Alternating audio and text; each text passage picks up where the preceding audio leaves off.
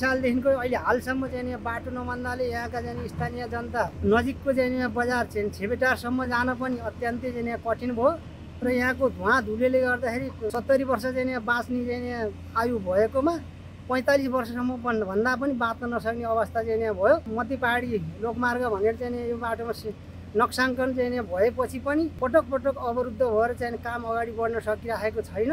अहिले हाल आएर चाहिँ बढ्दा पनि कहिले ठेकेदारले पैसा नदिने, कहिले चाहिँ कुल्लीहरूले पैसा नपाएर त्यत्तिकै घर जान बाध्य भएका छन्। यहाँको जनताले असाध्यै चाहिँ दुःख पाउनु परेको छ। धुवा धुलो खाना लाग्यो, धुवा धुलो उत्तिकै आछ र बेड बिस्तारामा उत्तिकै आछ।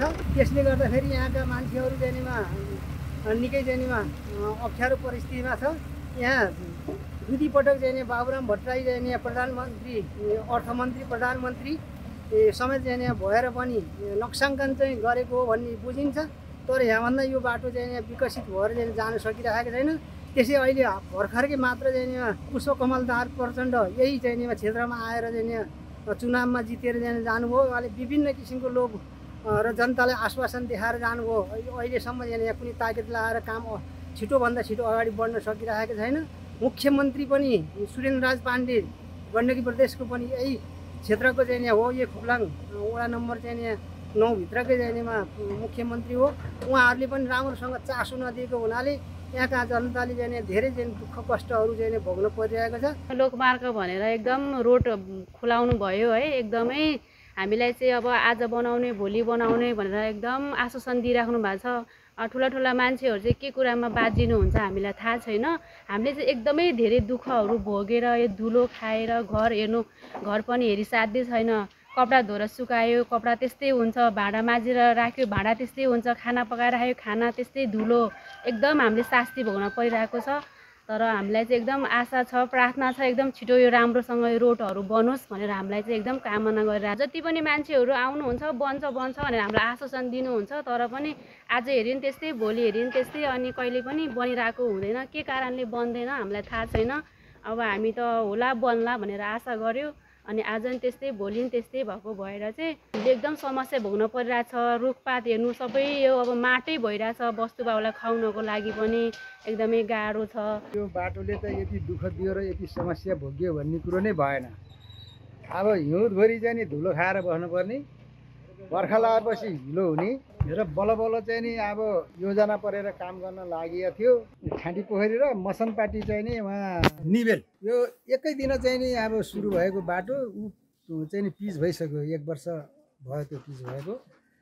हाम्रो यो बाटोमा चाहिँ नि धेरै समस्या झेल्दै आएर हामीहरूको चाहिँ नि यहाँको जनताले चाहिँ धेरै दुःख पाए। पहिले चाहिँ नि यहाँ के भयो भने काम गर्ने ठेकेदारले पैसा नदिने, कति मान्छे ज्यामीहरू रोएर गए यहाँबाट काम गर्ने लेबरहरू, कति चाहिँ नि व्यापारीहरू, कति चाहिँ नि मान्छेहरूको चाहिँ यहाँ पैसा तिरेखेन। हेर्नुहोस्, कमसेकम अहिले चाहिँ नि व्यापारीहरूको चाहिँ नि पैसा, होटेलवालाको पैसा गरेर कमसेकम तपाईँको चाहिँ नि 1.5 करोड जति पैसा चाहिँ नि यो बाटोले दिनुपर्ने छ।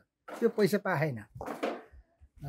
र अहिले आएर चाहिँ नि यहाँ ठेकेदार साहेबहरू अहिले नयाँ आउनुभयो।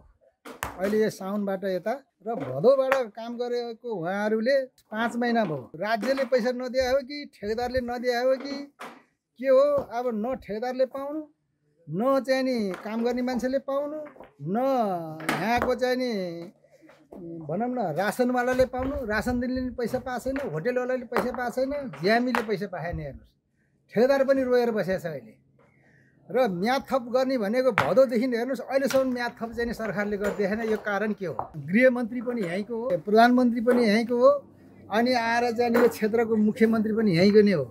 तर 3टा मन्त्री हुँदा पनि यो बाटोले चाहिँ नि राम्रोसँग चाहिँ नि यो पाएन। यसले यहाँ बाटोको पैसा अब उहाँहरूले अब ठेकेदार मेन ठेकेदारहरूले पनि दिनुभएको छैन। अनि उहाँहरूले उताबाट आएपछि दिन्छु भन्नुभएको छ। अनि अब उहाँहरूले अब मेन ठेदारले नदिकन उहाँहरूले नि दिने कुरा भएन। भदौदेखि चाहिँ काम सुरु गरेको म्याथ थाप्छु भन्नु भएर म्याथ थाप्छु भएर हामीले पनि ल होला भनेर काम हामीले एकदम काम चाहिँ एकदम प्रोजेक्टमै गऱ्यौँ। काम गर्दा गर्दा अहिले दसैँमा म्याथ थप हुनु पर्यो, म्याथ पनि थप भएन। अहिलेसम्म तिहारमा पनि आश गऱ्यो भएन, मङ्सिरमा पनि आश गऱ्यो भएन। अहिले पुस अब 22 गते लाग्यो, अब 22 गते आउनु पनि लाग्यो। अहिलेसम्म नै के म्याथ थप भएको छैन। त्यस कारणले गर्दाखेरि हाम्रो काम ढिलो भएर आएको छ। नत्र यो पैसा हामीले भटभट पाउने भए काम चाहिँ हामीले छिटो त्यसमै सक्ने हाम्रो विचार हो। 5 वर्ष लाएर बल्ल बल्ल रुख काट्ने भयो। ठेकेदार हिँड्यो, रुख काट्नु पाइएन।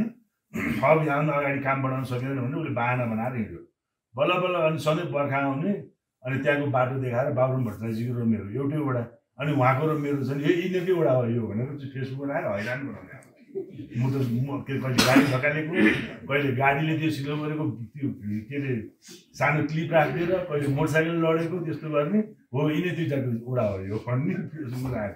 बल्ल बल्ल हामी दुवैजनाले मिलेर ठेकेदार खोज्यौँ। ठेकेदार खोजेर आएर हामीले अनुरोध दिएर ठिकै छ, त्यो जङ्गल यदि छोड अहिले त्योभन्दा अगाडि बढ नि त तिमी कन्भिन्स गरेर अगाडि गयो। अलिकति अगाडि गएपछि बलले फेरि रोकिदियो भनेर मलाई फोन गर्यो। अनि मैले किन रोकिदियो भनेको हामीले डोजर चलाइरहेको थियौँ, यहाँ चाहिँ रोकिदियो।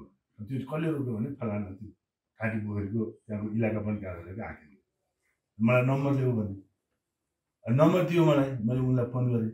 अनि बल्ल बल्ल ठेकेदार फकाएर काम गरेको त डोजर सोजर काम गरेको तपाईँले फेरि रोकिदिनु भएछ, किन रोकिदिनु भएको? तिनीहरू त त्यहाँ त हामीलाई चाहिँ थाहै नदिकन रुख झार्दै हिँडेछन् भने मैले पनि मेरो गाउँको हो, मैले कहाँ छ त्यहाँ रुख? त्यसपछि म बुझ्दिनँ। त्यहाँ त सानो सानो बुर्द्याङ्लोको रुख छ, धमेरीको रुख छ, यस्तो बुट्यान्न छ। त्यो अरू के छ र त्यहाँ? उनले मलाई कति राम्रो जवाब दियो भन्दाखेरि सर हाम्रो कानुनमा बुट्यानी अनुमतिले काट्न पाइन्छ। कानुनमा त छ बुट्यान पनि अनुमति नदिनु, तर त्यो कानुनलाई सहज गर्न हामीले गरिकन गर्ने कुरा त्यो हो नि। अब त्यत्रो विकास निर्माणको काम हुँदैछ भने एउटा धङ्गेरीको सिठा जान्छ, कानुनले लेख्या होला बुट्यान पनि चाहिँ पाइँदैन भनेर, तर त्यसलाई त हामीले अनदेखा गर्न पनि सक्छौँ नि त। त्यसले कति नै वातावरण बिगार्छ, कति जङ्गल सफा हुन्छ।